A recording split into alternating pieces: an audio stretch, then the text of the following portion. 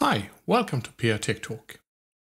In this video we are going to look at Segger RTT, or real-time transfer using the RENESAS EK-RA4M3 board and E-Studio with FSP 2.3.0. Semi-hosting printf is commonly used to send debug text using an UART or an USB using CDC. Semi-hosting do have some downsides though. It can be slow. It uses extra hardware peripherals and it also has effect on real-time behavior for the application. Segger RTT are freely downloadable. I'll put a link in the description below. It's easy to install and uses no extra hardware for the debug interface. So no extra hardware is sacrificed and also offers bi-directional communication. This will be a 2-episode video, and in this first one I will show where to download the Segger software and also show how to get the needed files from the Segger download into the E-Studio project. Make the needed configurations and get the communication up and running. In the second episode, I will build upon this video with creating a simple bidirectional project and toggling an LED from the terminal. If this sounds interesting, then please consider to subscribe and like. And if you want to get notification when I release a new video, then also please hit the bell. Some prerequisites for this video. To do this, you need to have E-Studio and the FSP installed. I have videos covering the E-Studio and FSP, so take a look at these if needed. To get the Segger software, go to the page Segger, and there is a link in the description below. In this page, you go down to the J-Link software and documentation pack, where you click for downloads. There you have all the versions and older ones as well. So I will use the one up here. Accept the terms and conditions and download the software. When the download is done, just install the software and use the default path for it. I have installed it under the C drive and under program 86, and beneath there is a folder called Segger. In the folder Segger there is the J-Link, and under here there are the samples you will be looking for, and under the samples you will have a folder called RTT. Here is a zipped file called Segger RTT version 696 in my case, .zip. Copy the file and paste it to a place where you can find it easily. So I downloaded it to my desktop and unpacked it. So here you have the packed version and here you have the unpacked version. It's actually crucial that you unpack it, otherwise you can't use the files. Here you also have a new menu called RTT, contains of 5 files, and we need the H and the C files to be copied into our project. So just keep them at hand and we will be using them at a shorter state. So now we start E-Studio. I will start a project bare metal and I won't talk you through it. We've done so before, so I will just make a bare metal one.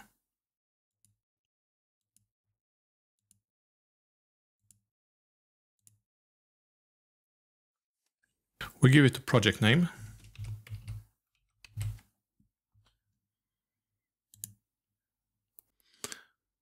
We select which board we are using, and in my case we use the newly released board from Renesas, the EK-RA4M3 with the Cortex M33 and also with a trust zone in this one. So we go and select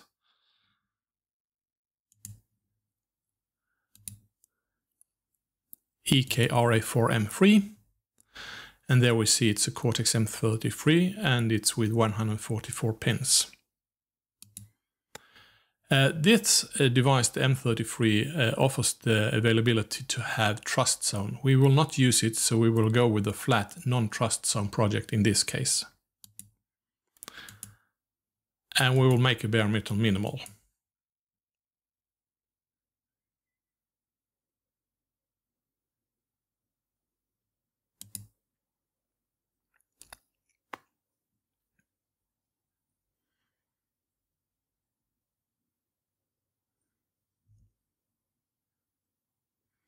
So we don't need to do anything with the FSP configuration, so we just generate the project content. That is quite fast to do. So we open the source folder, and in the source folder we create a new subfolder and we call it RTT.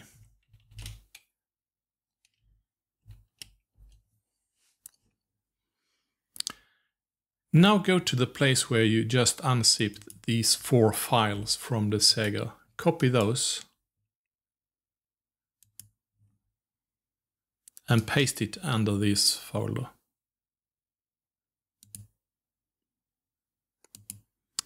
So now the 4 files are in there. Great. So now we go for the HAL entry C. And we can also go to the C++ perspective instead of the FSP configuration by clicking this device. In the HAL entry C, we now need to include the Segger.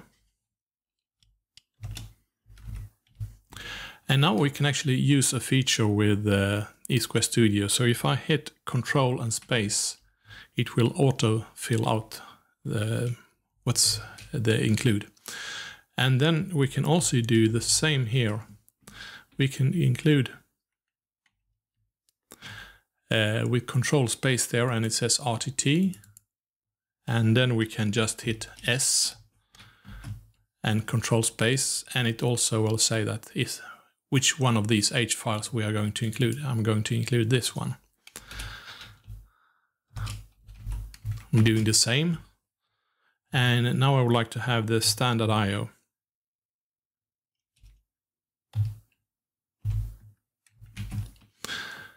So I will use this standard IO.h, like so. Those are the files that we need.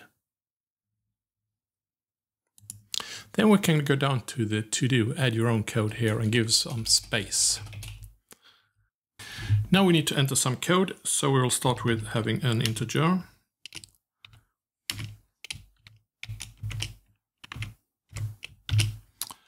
We call it x, initialize it to the value 0.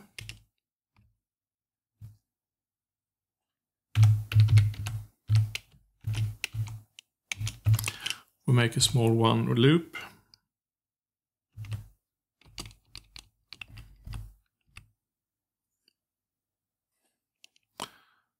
So we start entering some code.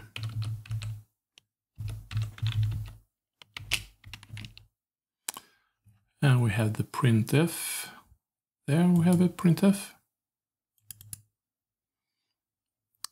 And it's asked for which buffer index. You can have several buffers, but we go with 0. And then the string that we would like to have printed out.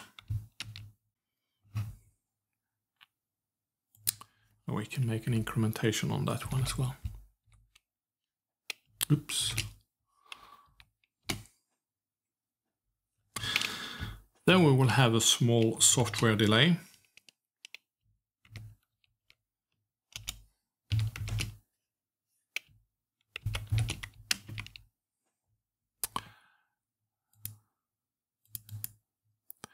And we will have it the delay on 1. And on the units we will have seconds.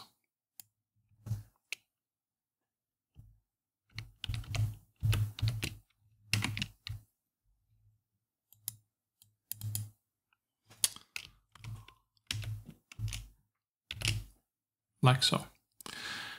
Great. And now we try to compile it.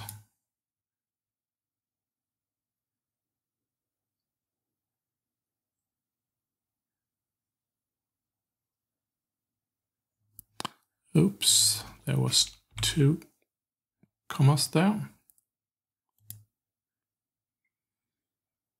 Okay, looks better. 0 errors, 0 warnings, so that looks much better.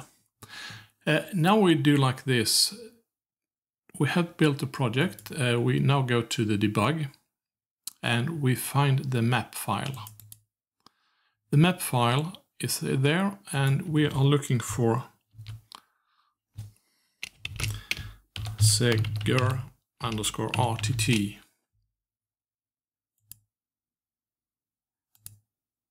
Like so, close. We are looking for this address. So just take a note on that one, and so you have it handy. Then we can try to build a project or debug the project.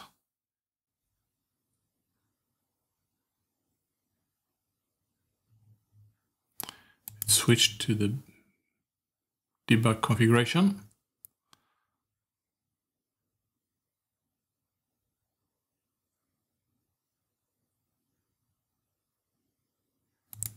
And we launch it. And the code is running. If we go to the installation folder for the Segger, we will look for the RTT viewer and launch that one. So now we have it up here. Here in the viewer, we go to the File, Connect, USB. We make sure that this is the correct target one. And normally it says auto detection here. But we will now go to the address, and there we will paste in the address that we just found out from the map file. And that's it. So now we have communication with the link here, and you see it says write test, and it increments every second. So now that part 1 is done, and I hope you liked it, and in the next part I will build upon this project and make the bi-directional communication. Please do subscribe, hit like, and if you want to have a notification when I release future videos, please also hit the bell icon. See you in the next one, bye!